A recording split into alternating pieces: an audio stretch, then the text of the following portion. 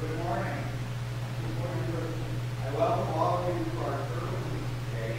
Today we celebrate the festival of St. Michael of All Angels, and we'll begin with hymn 618.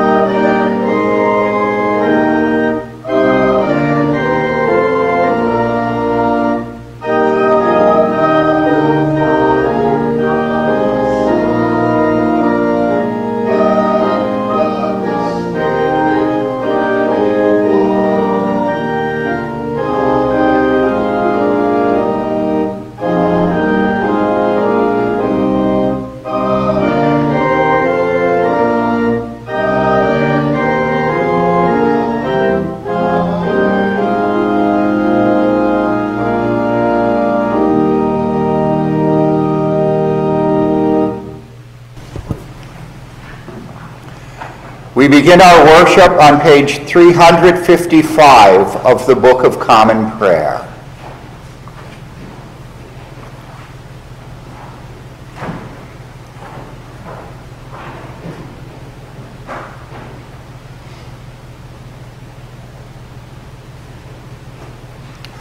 Blessed be God, Father, Son, and Holy Spirit. Blessed be his kingdom, now and forever. Amen. Almighty God, to you all hearts are open, all desires known, and from you no secrets are hid. Cleanse the thoughts of our hearts by the inspiration of your Holy Spirit, that we may perfectly love you and worthily magnify your holy name, through Christ our Lord. Amen.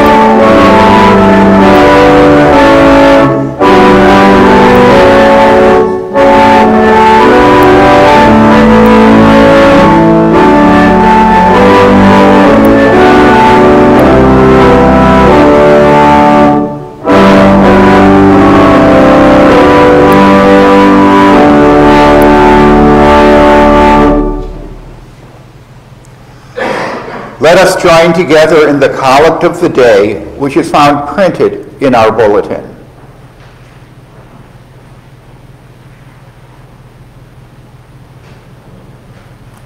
The Lord be with you. And also with you. Let us pray. Everlasting God, you have ordained and constituted in a wonderful order the ministry of angels and mortals. Grant that, as your holy angels always serve and worship you in heaven, so by your appointment they may help and defend us here on earth. Through Jesus Christ our Lord, who lives and reigns with you and the Holy Spirit, one God forever and ever. Amen. You may be seated for the lessons.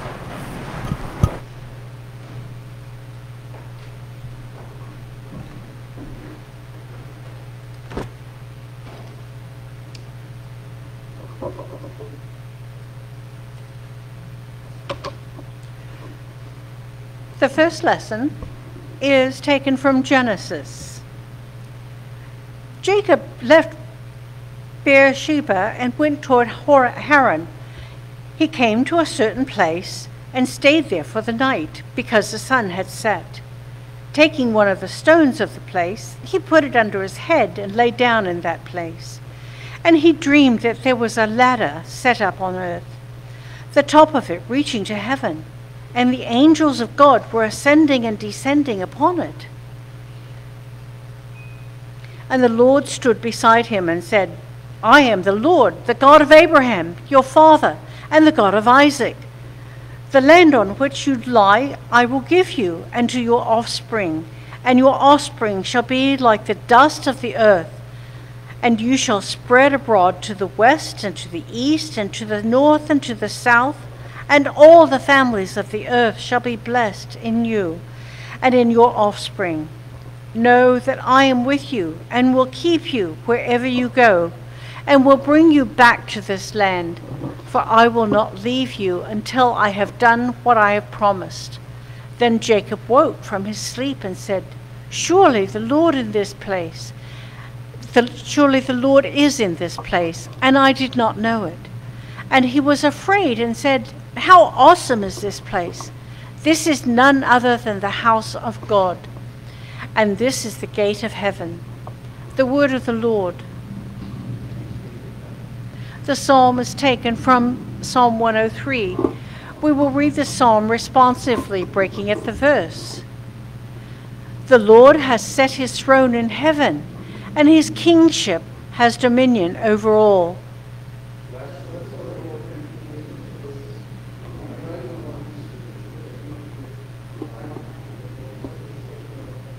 Bless the Lord, all you, his hosts, you ministers of his who will do his will.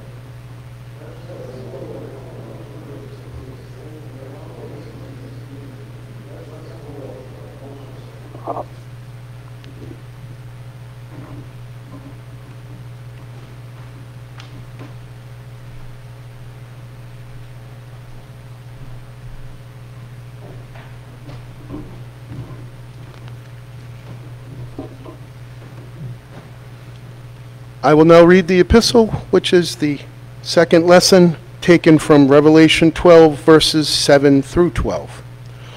War broke out in heaven. Michael and his angels fought against the dragon. The dragon and his angels fought back, but they were defeated, and there were no longer any place for them in heaven. The great dragon has thrown down the ancient serpent, who is called the devil and Satan, the deceiver of the whole world. He was thrown down to the earth, and his angels were thrown down with him.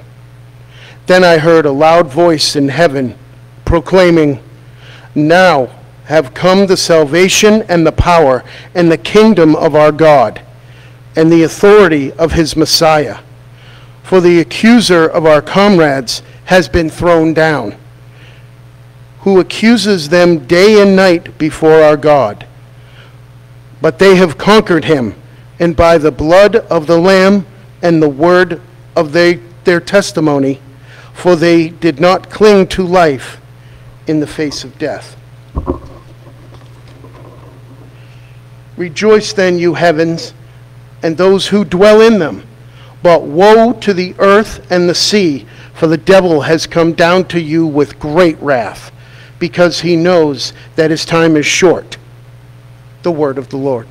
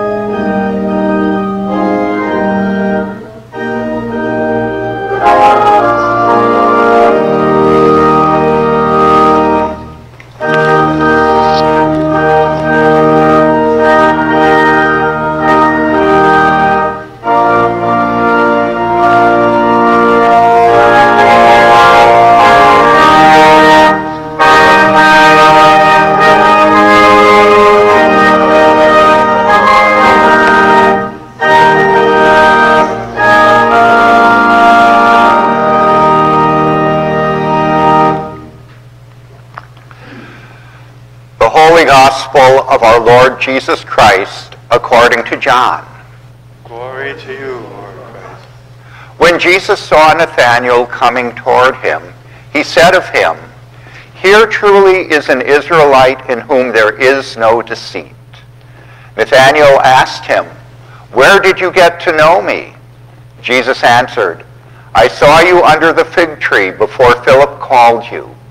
Nathanael replied, "Rabbi, "You are the Son of God. You are the King of Israel." Jesus answered, "Do you believe because I told you that I saw you under the fig tree? You will see greater things than these." And he said to him, "Very truly I tell you, you will see heaven opened and the angels of God ascending and descending upon the Son of Man." The Gospel of the Lord. Praise to you, Lord Christ.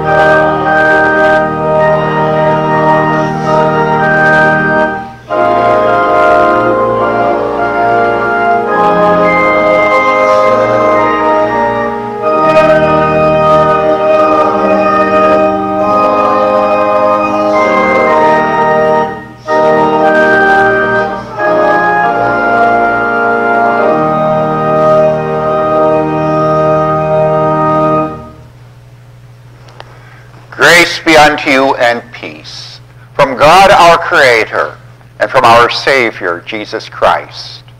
Amen. You may be seated.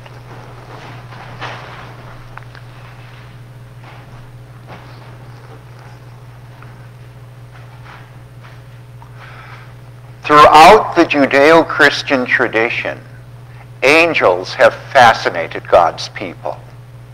As Psalm 103 reminds us, the angels are mighty ones who do God's bidding. They are supernatural servants who do God's will. And our collect for this festival day of St. Michael and all angels affirms the Christian doctrine of angels. Everlasting God, you have ordained and constituted in a wonderful order the ministries of angels and mortals. Mercifully grant that, as your holy angels always serve and worship you in heaven, so by your appointment they may help and defend us here on earth. In the Old Testament, the angels originally exist as a heavenly court to cheer God on as the Almighty Creator fashions the world. After the creation of human beings, the angels function as intermediaries who interact with humans in order to advance God's plans. Sometimes that would be in the role of a messenger who communicates on behalf of the Almighty to instruct people concerning God's will. At other times, though, the angels would play a more aggressive role. They were the warriors in God's army to slay the enemies of God's people. According to the book of Isaiah, when the king of Assyria laid siege to Jerusalem, the angel of the Lord set out and struck down 185,000 men in the camp of the Assyrians. The king was forced to end his siege and return to Assyria, where he was assassinated by two of his own sons. Now, in this story from Isaiah, the warrior angels defended the Jews at the national level.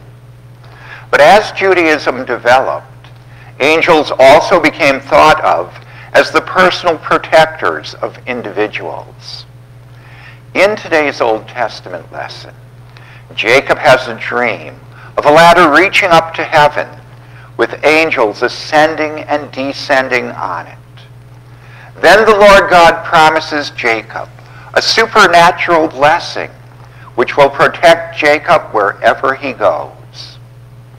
But the presence of the angels in the biblical text suggests that the angels were involved in God's grand promise to Jacob of supernatural personal protection. Now, since Christianity grew out of Judaism, the Christians embraced the Jewish vision of angels. In the New Testament, the angels are the messengers of God.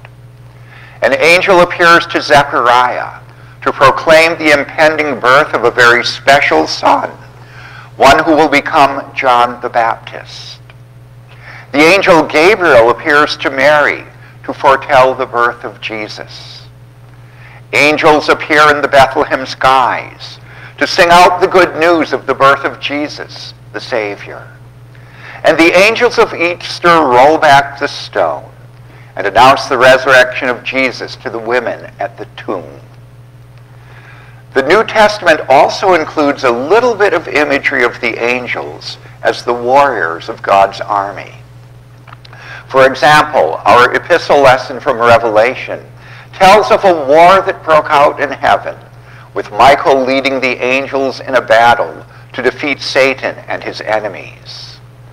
And in the Garden of Gethsemane, Jesus declares that he could summon 12 legions of angelic warriors to come to his defense and to defeat the Romans.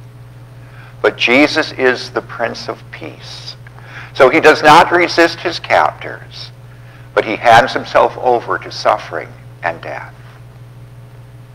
Now, in the New Testament, angels are also seen as being able to provide personal protection for individuals. An angel warns Joseph of King Herod's evil plans, and so instructs Joseph to take Mary and Jesus and flee to Egypt for safety. And angels minister to Jesus after his temptation in the wilderness and during his agony in Gethsemane.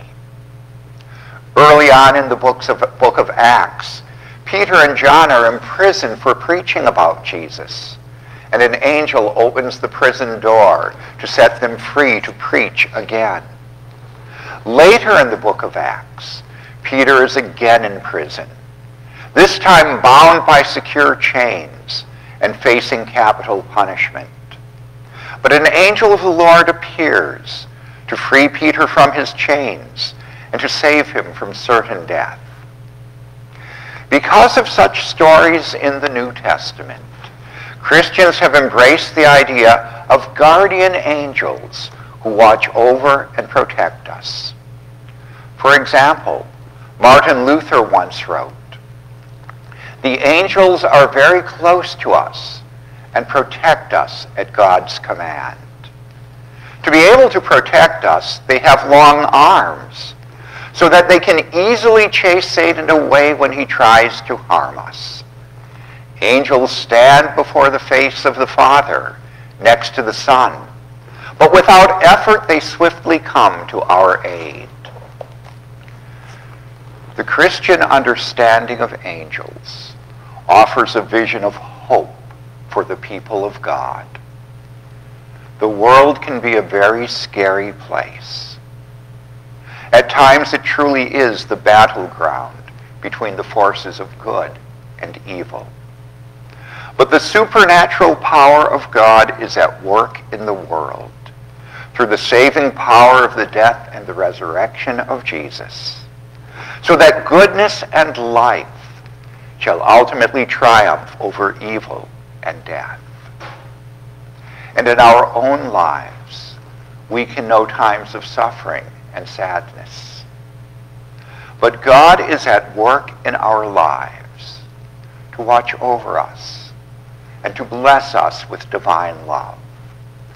And at times, God can use the supernatural power of angels to guard and protect us.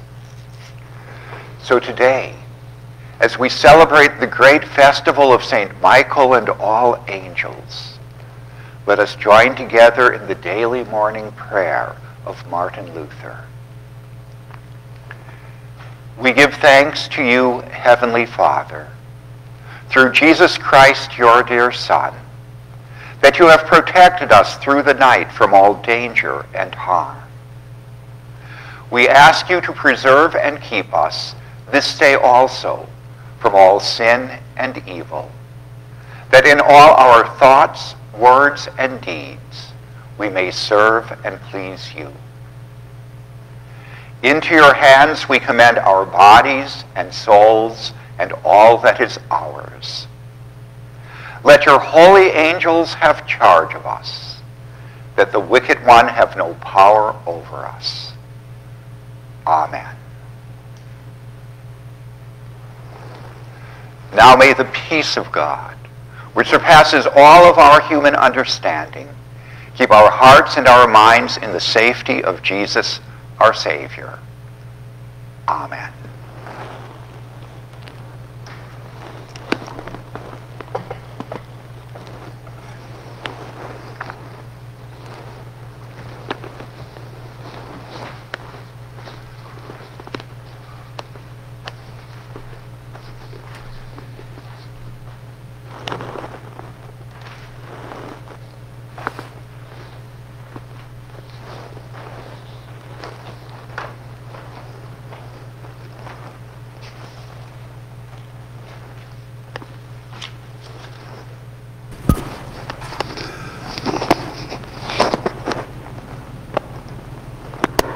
Let us now stand and join together in the Nicene Creed, found on page 358 of the Book of Common Prayer.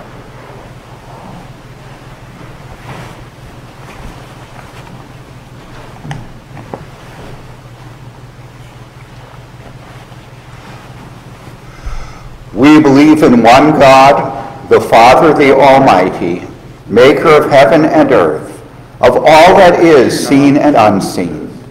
We believe in one Lord Jesus Christ, the only Son of God, eternally begotten of the Father, God from God, light from light, true God from true God, begotten, not made, of one being with the Father. Through him all things were made. For us and for our salvation, he came down from heaven. By the power of the Holy Spirit, he became incarnate from the Virgin Mary and was made man. For our sake he was crucified under Pontius Pilate. He suffered death and was buried. On the third day he rose again in accordance with the Scriptures. He ascended into heaven and is seated at the right hand of the Father. He will come again in glory to judge the living and the dead, and his kingdom will have no end. We believe in the Holy Spirit, the Lord, the giver of life, who proceeds from the Father and the Son. With the Father and the Son he is worshipped and glorified. He has spoken through the prophets. We believe in one holy Catholic and Apostolic Church. We acknowledge one baptism for the forgiveness of sins. We look for the resurrection of the dead and the life of the world to come. Amen.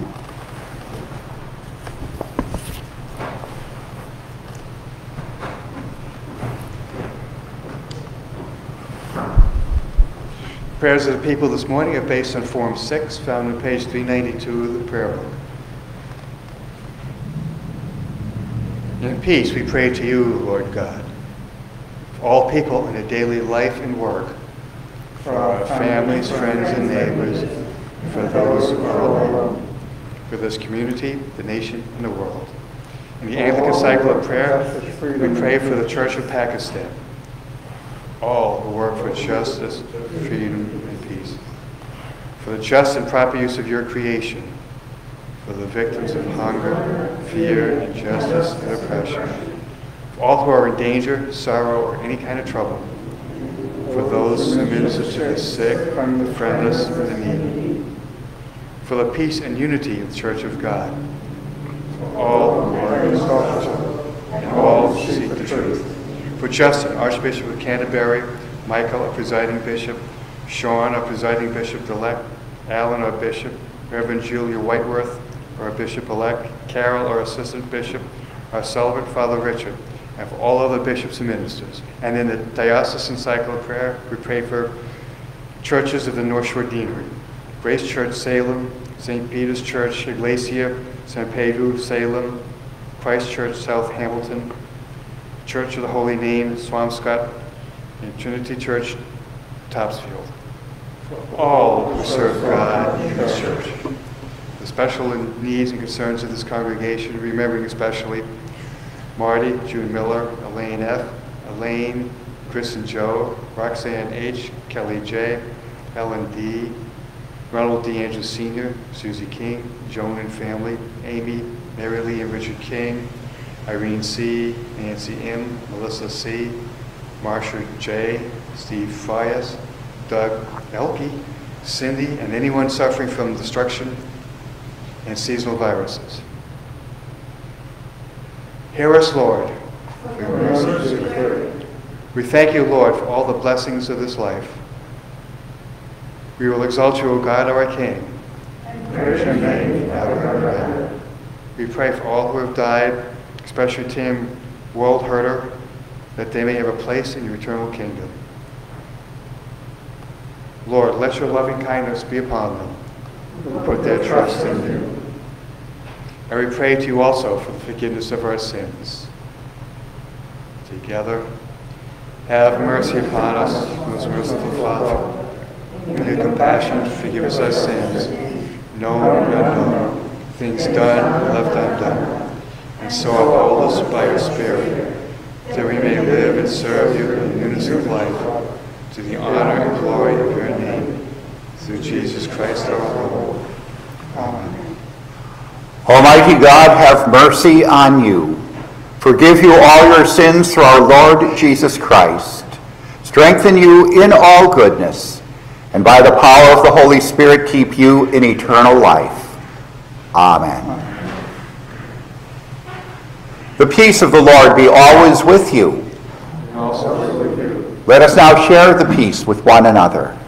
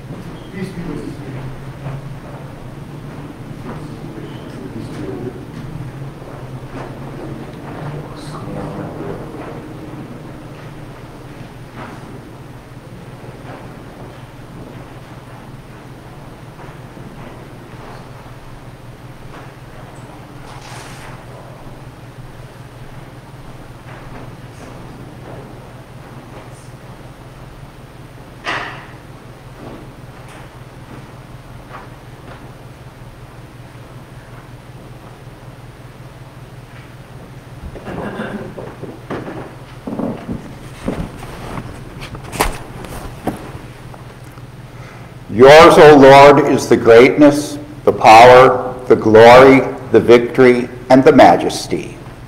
For everything in heaven and on earth is yours. Yours, O Lord, is the kingdom, and you are exalted as head over all.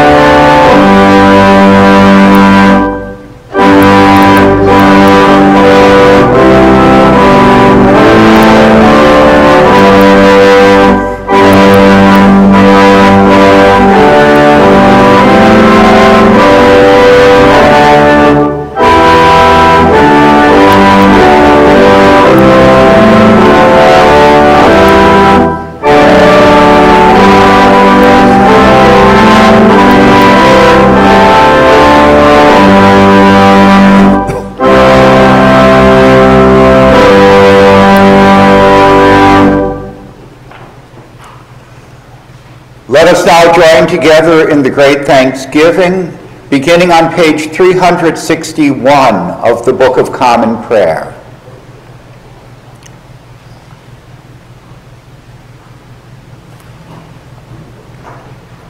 The Lord be with you.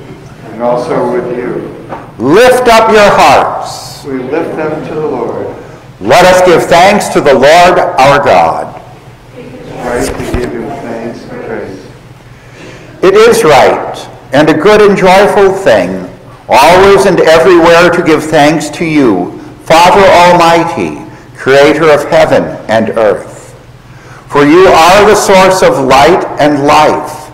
You made us in your image and called us to new life in Jesus Christ our Lord. Therefore we praise you, joining our voices with angels and archangels and with all the company of heaven, who forever sing this hymn to proclaim the glory of your name.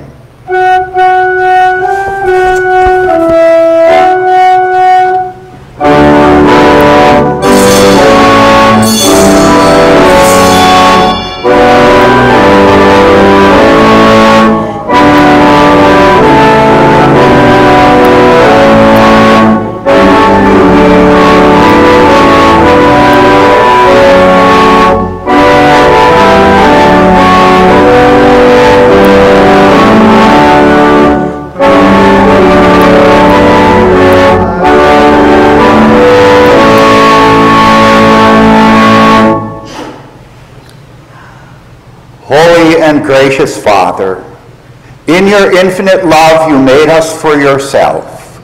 And when we had fallen into sin and become subject to evil and death, you, in your mercy, sent Jesus Christ, your only and eternal Son, to share our human nature, to live and die as one of us, to reconcile us to you, the God and Father of all.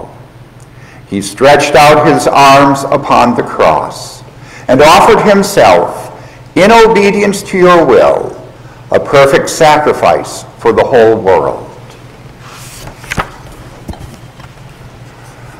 On the night he was handed over to suffering and death, our Lord Jesus Christ took bread, and when he had given thanks to you, he broke it and gave it to his disciples and said, "Take, eat. This is my body which is given for you. Do this for the remembrance of me."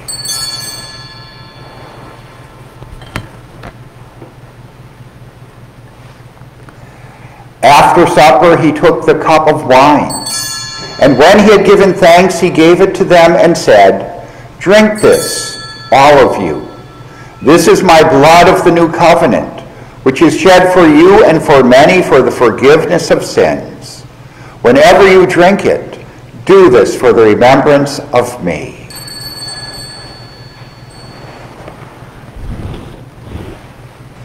Therefore, we proclaim the mystery of faith.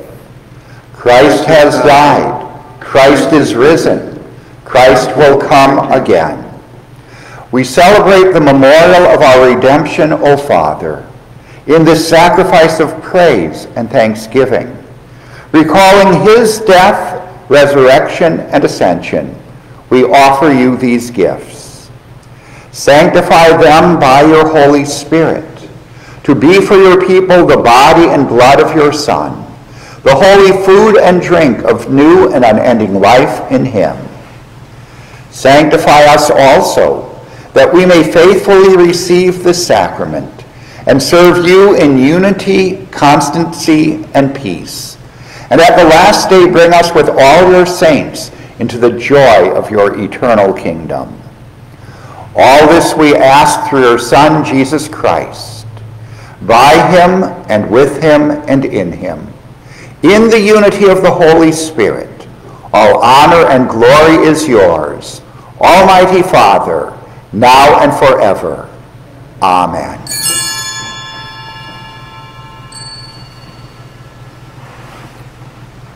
And now, as our Savior Christ has taught us, we are bold to say, Our Father, who art in heaven, hallowed be thy name. Thy kingdom come, thy will be done, on earth as it is in heaven. Give us this day our daily bread, and forgive us our trespasses, as we forgive those who trespass against us. And lead us not into temptation, but deliver us from evil. For thine is the kingdom, and the power, and the glory, forever and ever. Amen.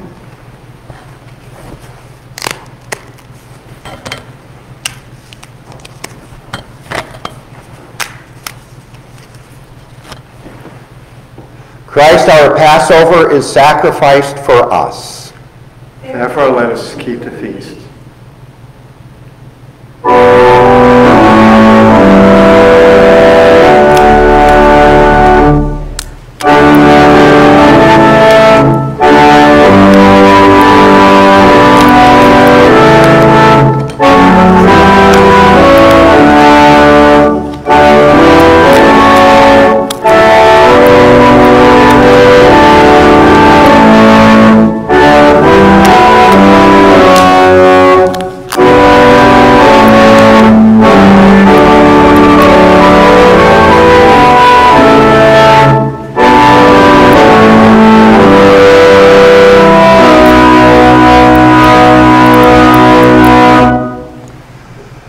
The gifts of God for the people of God. Take them in remembrance that Christ died for you, and feed on him in your hearts by faith with thanksgiving.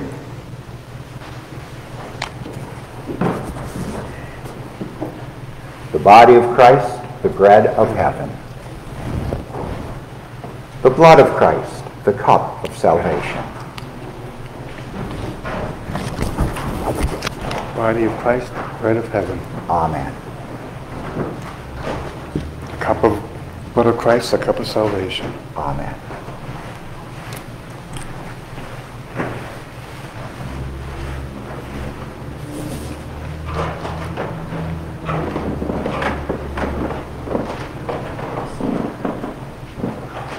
The body of Christ, the bread of heaven. The body of Christ, the bread of heaven. The body of Christ, the bread of heaven.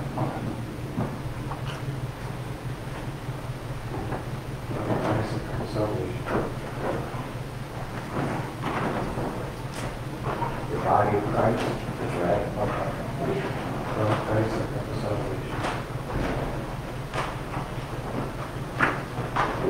The body of Christ, the bread of heaven.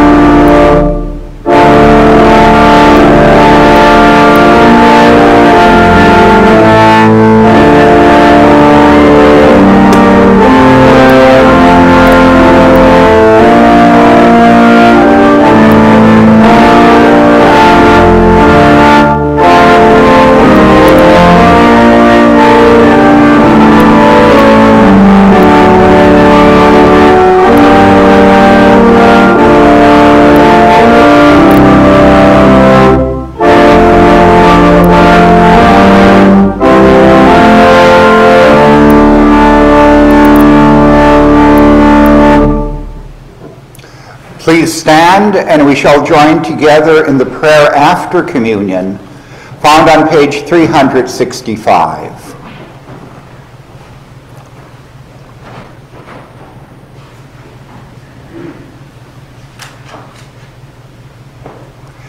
Eternal God, Heavenly Father, you have graciously accepted us as living members of your Son, our Savior, Jesus Christ, and you have fed us with spiritual food in the sacrament of his body and blood.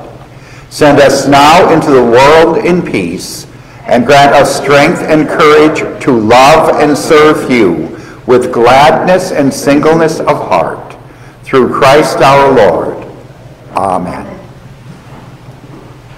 The Lord bless you and keep you. The Lord make his face shine upon you and be gracious to you. The Lord look upon you with favor and give you peace. In the name of the Father, and of the Son, and of the Holy Spirit. Amen. You may be seated for the announcements.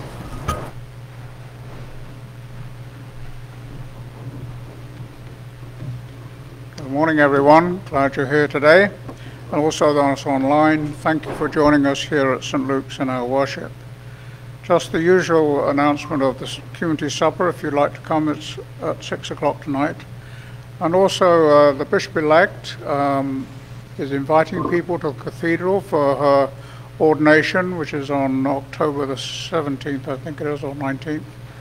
And if you wish to do that, there's a link online on the diocese so that you can be allowed into the church. I think there's limited numbers, but the last time I checked, there were still places to go. And also the retiring bishop with his soiree at the aquarium on October the 4th. So if you'd like to attend that, that will be lovely. And also downstairs this time for light refreshments and coffee. Thank you.